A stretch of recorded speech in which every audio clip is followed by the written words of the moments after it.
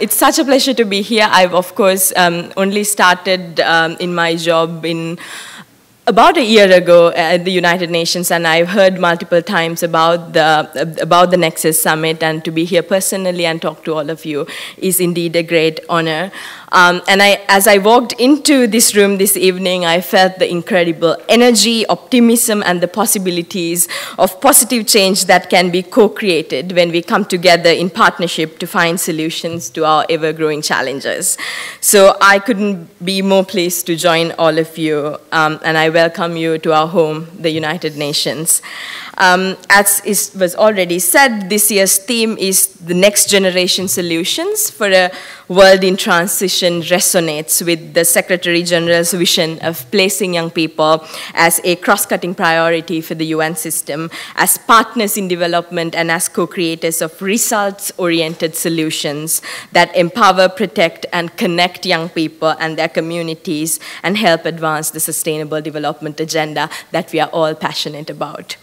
Development Goals offers a people-centered, planet-friendly blueprint for development, and not only this agenda is a promise to all people across the world to ensure human dignity for all, it also presents a dawn of new era as to how we need to conduct business in order to protect our planet. We are now 3 years into the implementation of the 2030 agenda, and a multitude of stakeholders, including businesses, NGOs, young people, scientific community, are also helping the member states drive this implementation process. At the just concluded high-level political forum last week, which is the highest level global culmination of the follow-up and review of the 2030 Agenda for Sustainable Development, young people participated and reminded member states that they stand and ready to engage and are not afraid to roll up their sleeves to contribute to the agenda's implementation. Young people constitute a tremendous asset and an essential asset that is worth investing in. Doing so not only benefits young people themselves, but also their communities, and opens the door to an unparalleled multiplier effect. Young people are also a demographic imperative. That is the case that I often make here at the United Nations in my role. Our world is currently home to the largest population of young people in history, which most of us in this room belongs to. Currently, half of the world's population is under 30 years of age, and close to 90% of them live in developing countries. However, we are not here to talk about the problem, we are here to talk about the solutions and the critical role young people can play and must play in advancing the Sustainable Development Goals.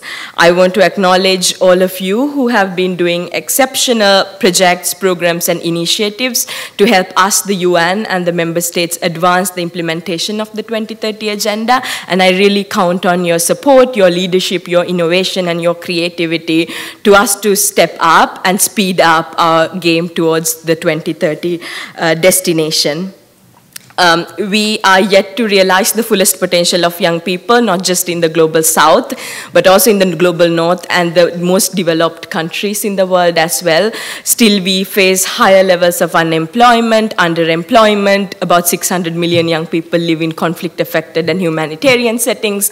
400 million young people do not have access to basic health care. So as much as we understand and appreciate young people as entrepreneurs and change makers, we have to also keep our focus on those most underrepresented, most marginalized, most vulnerable young people who constitute a majority in our world right now. And as I always say, our generation, the generation that is represented in this room, is the SDG generation.